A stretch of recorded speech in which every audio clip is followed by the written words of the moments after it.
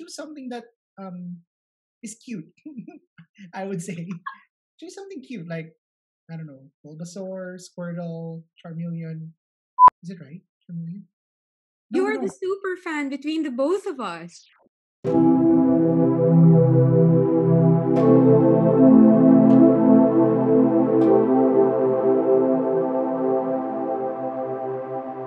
Hi everyone, I'm Jika and he is, Hi, I'm Ryan.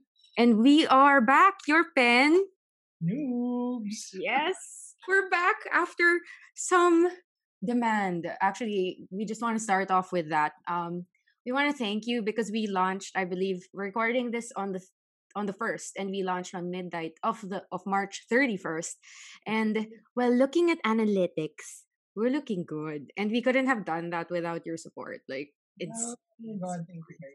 This is a heart. Yeah, it's a heart. It's a heart. yeah, that's a heart. I mean, on YouTube you can totally see that we're flipping hearts onto the screen right now. So we just want to really convey our utmost thanks for your engagement with this little thing that we got ourselves into. Oh my God, Chica. I cannot believe like people are asking me a lot of questions already. I've got a lot of questions, and I felt like oh my God, our podcast is supposed to be about us being noobs. But how come I feel like we're being asked a lot of questions already, as if though we know a lot of things? So just a disclaimer that a lot of the things that we're going to talk about are based on our personal experience, um, with given our limited knowledge. But we will do our best to share whatever we know so far as noobs for that matter, and then hopefully we get to enable you in the Yeah, process. exactly. Actually, we've been using the hashtags penabling, penabler, and penlightenment. And I think that's totally in line with a few or one of the main questions that people have been asking us over the past 2 days since launch. And that is, how do you start on this pen journey? And again, we're not experts. So all we can really offer right now are our stories and just teensy bits of advice. You can totally reject this advice or not believe what we have to say, but each journey is different. This is ours, and we really just want to hashtag enable you toward hashtag enlightenment. Totally. Yeah, but I do think a lot of us in our journey with fountain pens, a lot of us actually watched a lot of videos on YouTube as well, listened to a bunch of podcasts. I remember you introduced me to jet pens, right? So like Yeah. oh, they have all these very comprehensive lists. So some point maybe some of the things we do enumerate came from jet pens, but a lot of the things we're going to talk about today are basically the pens that we actually used when we started our journey into becoming um, pen pen masters, yeah, Pokemon, pen users. Yeah. Oh, you brought up the Pokemon reference. Yes. Okay. Pokemon reference. You have a starter Pokemon. Thus, everyone has a starter pen. And what is a starter pen, Ryan, according to you? Well, for me, a starter pen basically is a pen that you will use as you begin your journey with fountain pens. Usually, these are pens which are quite easy to use. They are at some point affordable because you don't really want to invest on something that you're not really sure that you keep in the long run. So you want to start something small first to make sure that you get an understanding of your preference, your taste when it comes to design, nibs, which we've discussed Yeah. in the previous episode. And I think in a short while, we'll mention a little bit about the body and the mechanism. So I think Yeah. those are things that are nice to consider when you choose a pen. That's true. So, what was your starter? I mean, not Pokemon. I was gonna say Pokemon. I mean, what was your starter pen? My starter pen, which I think I mentioned in the first episode, was the Twisby. It's a Twisby Echo um, white rose gold. So Yeah. yeah, this one. This pen was my starter pen, which was weirdly not it's not usually the starter pen people get. Usually they get a pilot Kakuno, um, Metropolitan also. or Pilot a Metropolitan, Metropolitan. or a platinum Plaisir. Yeah, Easier. yeah. Yeah, those are totally valid starter pens. Mhm. Oddly enough, though, I've had so much experience where people started out with Twisby Ecos. So, again, I said this last episode, I kind of judge people, but again, I need to remind everyone I own one. I'm Yeah, gonna own one soon. I'm gonna own another one eventually. There is a new release, Twisby Draco, I believe, and could be optioning that one. Not sure, not yet, but that's too advanced. Starter pens. Oh, so what were the characteristics of your Twisby Eco again? okay, so the Twisby Eco,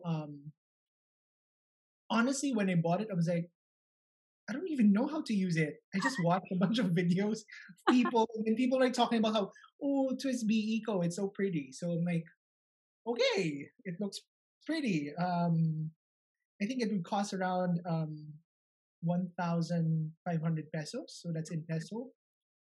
Dollars, sorry, I need to convert that. But yeah, You it's a can thousand, Google it's like 50, maybe 50. Is it that. 50? 50 US dollars? Or is Yeah. it too much? Again, we teach English. Google. Thank you. Thank you in advance to everyone who's going to Google this. But yeah, I was just really wondering why the Twisby Eco as your starter pen, as opposed to, say, other pens like the ones that you mentioned. Okay, so before I answer that, 30 around $30. So that's around $30. So yeah, I googled it just to make sure that everyone knows how much it costs. Okay, so it's around $30, 35. It depends where you buy the pen. So I started with a Twisby because one, I think this was the time when this specific model, the Eco White Rose Gold, was released, Mm. and I thought the other pens, the Platinum Glacier, looks a bit plasticky, and Mm. the Metropolitan Pilot Metropolitan, I couldn't find it on Scribe. So as a newbie, then people were telling me, "Oh, buy from Scribe, buy from Scribe." Then some also told me, "Oh, you can check out everything calligraphy. They have Yeah. it also there." But yeah, because I was a newbie then, I was like, "Oh, I'll just stick to one website first. Maybe I'll just go to Scribe since they've been um, I've been seeing their posts on my IG feed, so it kind of pushed me to buying. And of course, you and the other people using pens, fountain pens, told me, "Oh, Scribe is the best way to Yep. buy pen." So I'm like, "Okay." So there, I chose this pen specifically because of the filling mechanism, or yeah, Mm. basically how you put the ink. So I've watched a lot of videos prior to buying this, and when I actually got it in my hands, I unboxed it while watching a video of someone unboxing their pen as well and filling it up because I was like, oh my goodness, I don't know how to use this. And then Noob the moves. silicone Noob grease, moves. like, what am I gonna do with the grease? Do I have to put it there now? So yeah, one of the things I did learn when I first got my pen was the concept of flushing. So Mm. when you get a pen, the first thing you need to do is to actually flush it, like fill it up with water and then flush the water so that it pretty much cleans the pen and removes some of the, I don't know, debris or particles that may have been stuck there in the pen when it was manufactured. So yeah, how about for you, Jika? Uh, it wasn't anything branded. It wasn't anything branded at all. So I remember just going on Shopee. Shopee in the Philippines is like Amazon. I think, or eBay. So I can't even say if what my first pen that I bought on my own was authentic. I believe it was a Wing Sung number. I don't remember. But so since that wasn't, I still don't think it's authentic. I remember going to the Manila Pen Show, I believe in 2017. It was conducted in the Mall of Asia. SMX? Yeah, SMX, that hall. And then it was this tiny, tiny place. It was so amazing because, like, I was totally new to it. And then when I go in, it's tiny, everyone's crammed in. And then suddenly there's like a 25,000 peso pen right there, right beside a 500 peso pen. And I couldn't understand what was going on, but I knew that I couldn't go there coming out looking like I didn't know what I was doing. So No. utter noob moves. I went to one of the stalls and looked for a wing song. Because I did have what I believe to be a fake wing song at that time. So I looked for a wing song. This is a black 698. It's semi transparent, making it translucent. Word Mhm. choice. But yeah, I got this. It's a steel nibbed one. They say that wing sung nibs are comparable to pilot nibs in terms of smoothness. This one I believe is an EF, and I got it because of ink capacity. Very much like the Twisby Eco. I think the I would argue actually that the Wingsong 698 is somewhat of a copycat of Twisby's design, but you got yours, I got mine. We teach, we check the incapacity. The incapacity is so practical for us. So that was also a driving force. It wasn't too expensive. I got mine for like I think am I tempted to say 698 pesos? Not really. But I think I got this for 500. Yeah, and I've been happy with it ever since. Still writes really well. I still check papers with it, and it's always been so dependable. The starter pen doesn't have to be expensive to be good. It doesn't have to be branded to be good. It doesn't have to be like big branded, like a Sailor or a Platinum, to be good. It just has to work for you. And for a long time, I think like 3 months, this wing song. Okay, maybe 3 months isn't so long. But yeah, for quite a while, this wing song was doing me great. You're doing great. I'm sorry, Yeah. I'm taking my time to pet my pen. Yeah. I'm Yeah. never letting you go. Okay, so yeah, speaking of starter pens, I just remembered, contrary to what we've been saying, that you gotta buy a starter pen that's kind of affordable. I Mhm. kind of reflected on why I bought this pen. Actually, realized it's not 1,500 or 800. It's actually 2,800 because it's a special edition because it's Yeah, the rose rose gold. gold. Reflecting on it now, the reason why I bought this because I thought that if I buy something I like and it's nice, I won't force myself to buy more stuff later on. But oops, wrong notion. 1 year later, here we are with a podcast about it. Yeah. That's Um, what else? I know I was gonna say something about my pen as well. Wait, I'm trying to recollect. The other thing why I got the pen was because of the mechanism. Um, One, it has great ink capacity, and often pens with great capacity have a vacuum or a piston filling mechanism. It's like when you have a syringe or an injection, and then some pens have you pull from the end, like an actual syringe, and the ones that we have, my Wingsung and Ryan's Twisby, has us turn the butt. Is there a technical term for that? For the butt of the pen? I don't know, at the end of the pen or like the knob. I don't know. I just call it a knob. Yeah, I call it a butt. But okay, we're gonna turn the butt of the pen and then it's attached to like a plunger that just draws ink in. So usually when you go higher up in price, you get converters or you get what do you call these? Cartridges. And that's not necessarily environmentally friendly. The ink capacity is low and well for practical usage. Yeah, the piston filler is great. Yeah, there's great. But then again, there are also some starter pens that start off. Basically, they don't have this kind of mechanism, but they do. Um, they can come with a converter, or it comes with a cartridge when you buy it, like the Platinum place here. Yeah. So that pen comes with a converter. And yeah, I do remember I acquired two Platinum place years. That was in June. So I got this in May. I was like, oh, want more pens. Maybe I'll get something that's a starter pen. So I got up the Platinum place here, and they were so smooth. I tell you, they were so buttery smooth. I was so impressed with how smooth they were.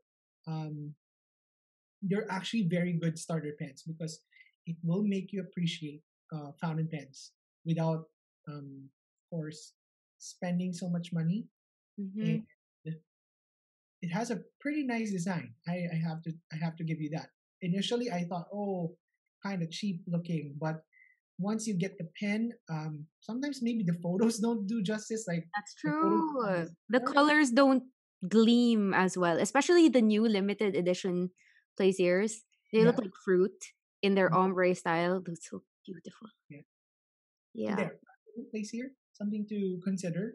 I can't really speak much about the pilot Kakuno. Maybe I think Jika, you got a I Kakuno don't before. have I don't have one.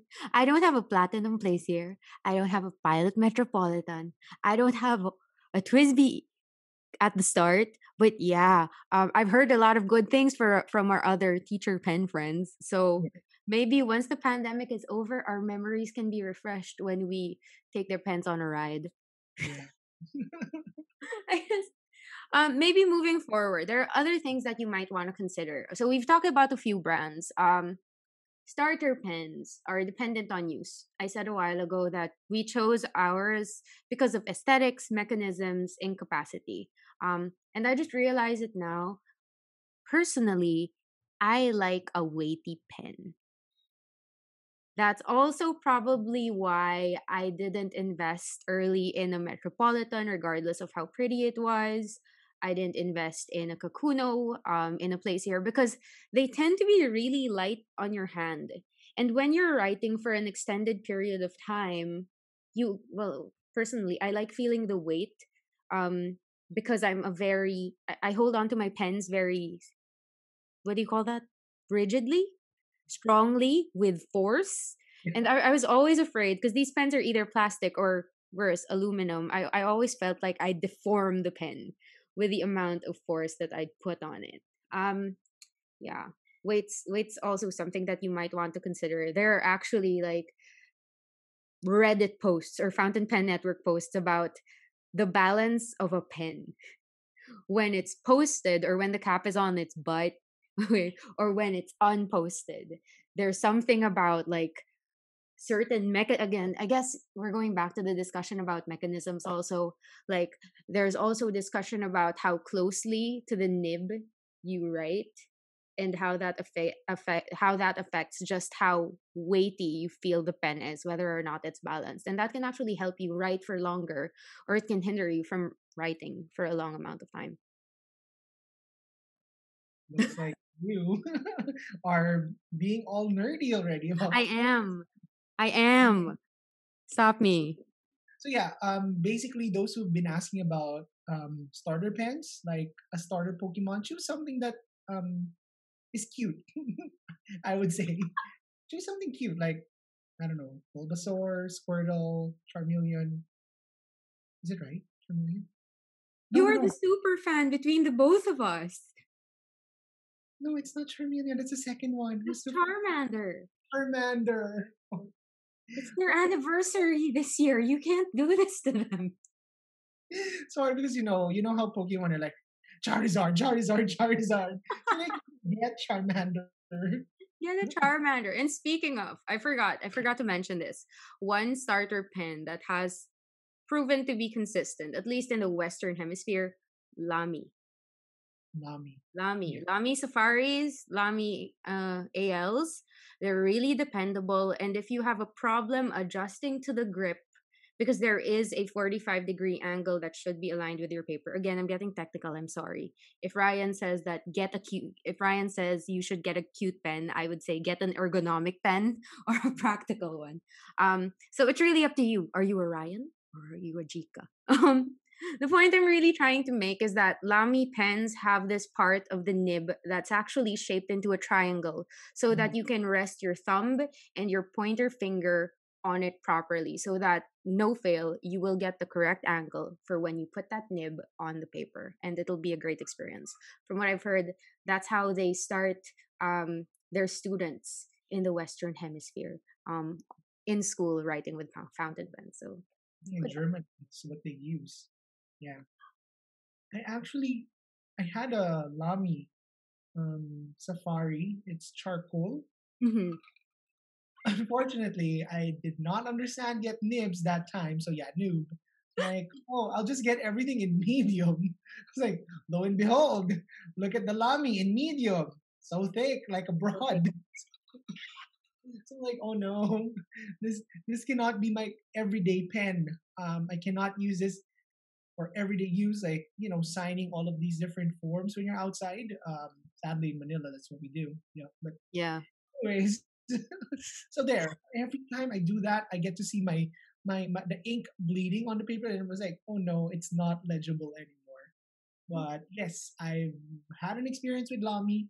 It's actually quite good. Probably my only problem is that I cannot, no matter how hard I try to fix my, I don't know, the position of my hand when holding a pen, I cannot do it anymore.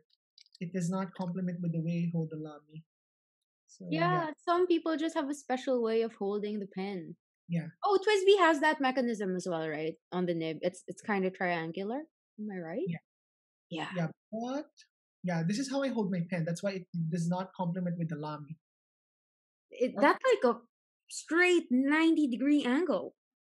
yeah, this is how I hold my pen. Insane. Yeah. So I can't do the. I think for some, this is how they hold it, right? Like this. I hold mine like this. Can you Is see? is it the same? Yeah, I think it's the same. Yeah, I don't hold it like that. Sadly, my middle finger needs to be part of the equation. So it kind of is quite inconvenient if you use a pen that has a kind of triangle similar to the Safari. That's why it didn't work well for me. Because no matter how hard I try, yeah, this is how exactly It's I like hold. this. And Yes, then the Lamy and the Twisby triangle makes you hold it like this. yes. So I guess But people, you gotta go to YouTube to see what I'm saying. yeah, but the Lamy, the Twisby isn't so. It's not as imposing. The triangles, they're not as imposing as the Lamy. That's true. Yeah, That's true. I get that. So yeah, I mean, works for me. It worked for me, and my writing angle is pretty good, but it also might not work for you. These things are really just incorporated into pens to facilitate a kind of writing experience, especially for people starting out with fountain pens. So again, our word is not law. Our word is not sacred scripture. But yeah, if you're looking for a starter pen, there's lots of ways to go about it because we started very differently and ended up with almost very similar things. yeah. Sure. The Lamy, and the Twisby. Yeah, I was gonna say. Mommy, Frisbee, wing song. Yeah. Oh, So there are a lot of choices. You just have to take into consideration the brand, probably the body, the mechanism, the nib, of course, which we've discussed in the previous episode. So maybe one tip would be if you have big handwriting, consider a medium nib if, mhm. and above.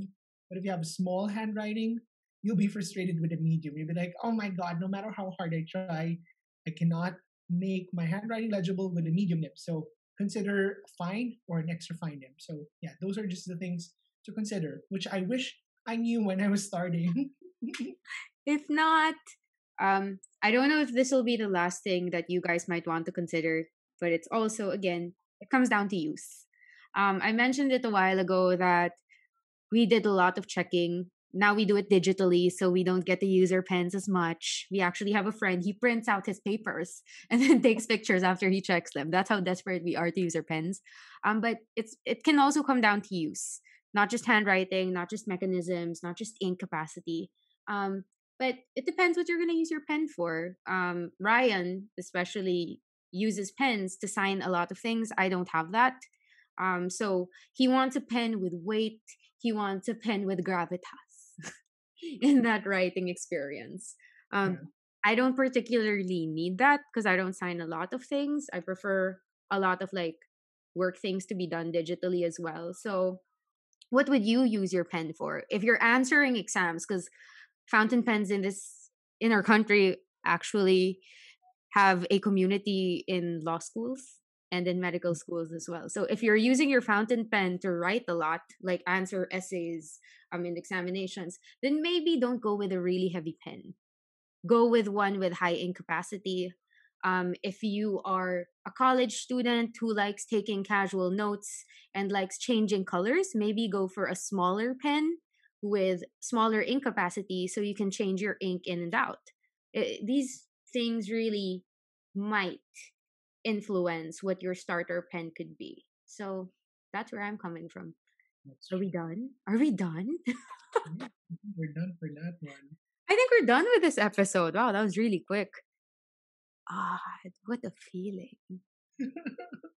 It's okay. We'll have the next episode. We're gonna talk about something lengthier. I can feel. I can feel it as well. Okay. So, thanks for watching, or rather listening, or watching, whether you're on YouTube or on Spotify. You're listening, or what else? What else is the other Okay. podcast? Okay, let's go ahead with updates about our media. Okay, so far, guys, we are on Spotify, we are on YouTube, we are on Anchor.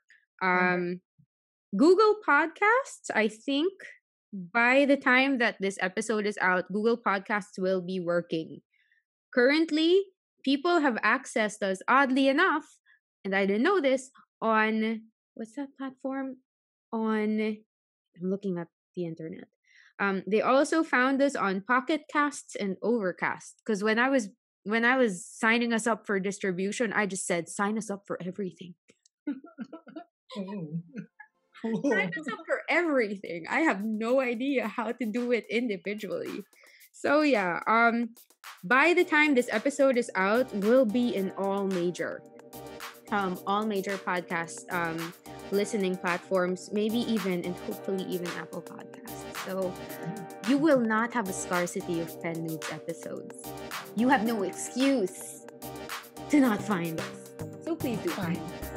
And hopefully by the time you get to episode 4, you're listening to us while planning, journaling, or doing your thing with your starter pen.